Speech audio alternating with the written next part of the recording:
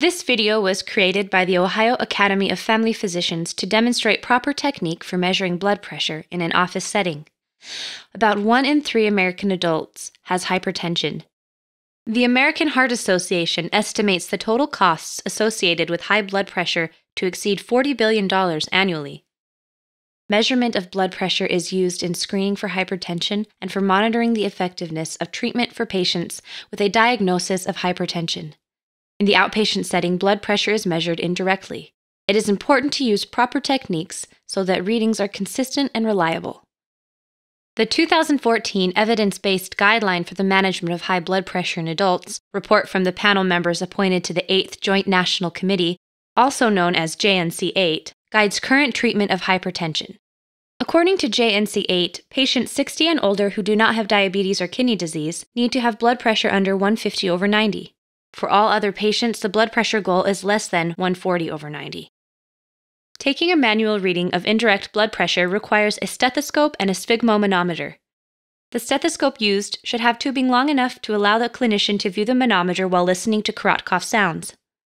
The bell of the stethoscope should be used as it permits better auscultation of Korotkoff sounds.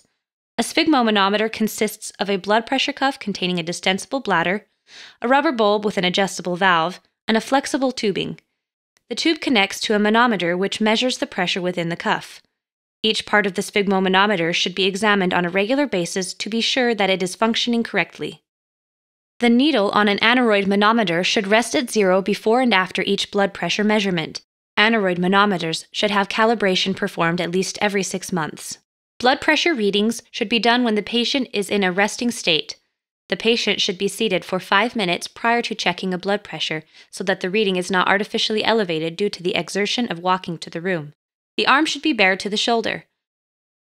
A study looking at the effect of taking blood pressure through clothing showed little average change, but found that in patients with hypertension, there can be individual differences of plus or minus 20 millimeters of mercury or more when compared with measurements on bare skin.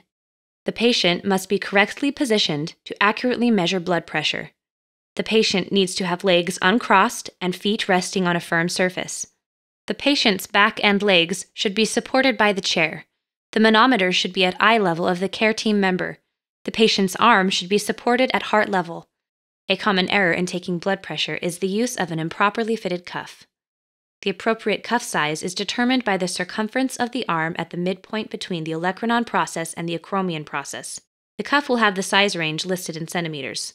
Once the correct cuff is selected, proper fit is verified using the index line that runs perpendicular to the length of the cuff and a range line that runs parallel to the length of the cuff. When a cuff fits appropriately, the inflatable bladder should cover about 80% of the circumference of the patient's arm. Using a cuff that is too short and narrow results in erroneously high blood pressure measurement. When a cuff is too large, blood pressure measurements will be erroneously low. The cuff should be applied 2 centimeters above the crease of the elbow. It should fit snugly but still allow 2 finger widths under the cuff. When the cuff is in place on the upper arm, the index line should fall within the range line. Next, find the brachial artery, which is palpable about 4 centimeters from the medial epicondyle on the anterior surface of the elbow. Place the stethoscope lightly against the skin over the brachial artery, being sure that the pressure is appropriate for good sound transmission. Make sure that the blood pressure cuff and clothing do not touch the stethoscope. Inflating the cuff to an arbitrary level will often lead to overinflation, which can be uncomfortable for the patient.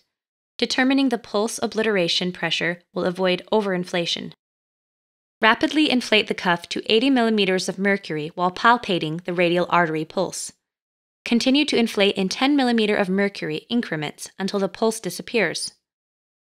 Then, deflate the cuff at a rate of 2 millimeters of mercury per second, noting the pulse obliteration pressure where the pulse reappears. You are now ready to measure the patient's blood pressure. Inflate the cuff to 20 to 30 millimeters of mercury above the pulse obliteration pressure. Then, deflate the cuff at a rate of approximately 2 millimeters of mercury per second while listening with the stethoscope for Korotkoff sounds. As the pressure in the cuff is decreased, blood flow in the brachial artery increases, which creates turbulence and generates Korotkoff sounds. Phase 1 Korotkoff sounds are clear tapping sounds that coincide with reappearance of a palpable radial or brachial pulse. Systolic blood pressure is determined by the onset of phase 1 sounds. Phase 2 and 3 sounds are of no clinical significance and are described as softer and longer, then crisper and louder. Phase 4 sounds become muffled and softer as the pressure measurement approaches the diastolic pressure, usually within 10 millimeters of mercury of true diastolic pressure. Phase 5 sound is not a sound, but rather is the level at which sounds disappear. The diastolic blood pressure is measured at the start of phase 5. To ensure that diastole has been reached, the cuff pressure should continue to be slowly deflated for an additional 10 millimeters of mercury beyond the 5th Korotkov sound. The blood pressure should be measured at least twice, waiting 1 minute between readings, then recording the average of the two measurements.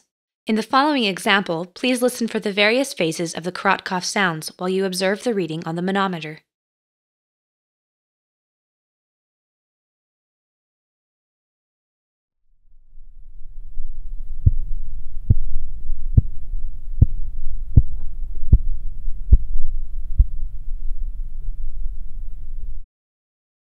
An auscultatory gap is defined as the intermittent disappearance of the initial Korotkov sounds after their first appearance.